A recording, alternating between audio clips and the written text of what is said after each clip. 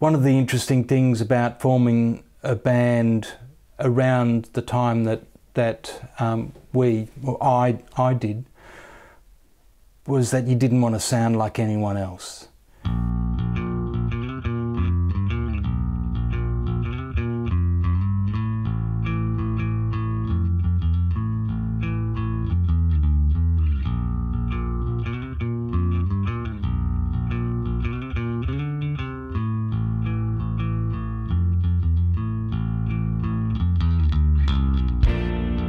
To me, it feels like the 1990s was the last time that music was dangerous.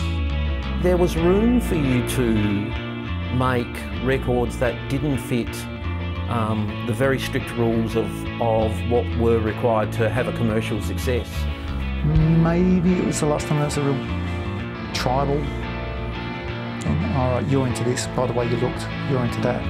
There was also the anti-establishment movement as well. There were bands that didn't want to court the media. I mean, Silverchair famously didn't promote Frog Stomp. They've refused to do interviews, remember? Because it was seen as daggy or playing the game, the media game. The only way that they feel they can make you appeal to people is if you're something new. And I think that is a very Australian thing in the music industry, is that you've got to pretend that you haven't got a past, that you've just kind of come fresh out of the womb and you're a genius sort of thing. Hence why there was that urgency for young bands to be signed up quickly in that real big sell-in of labels signing up artists as quickly as possible.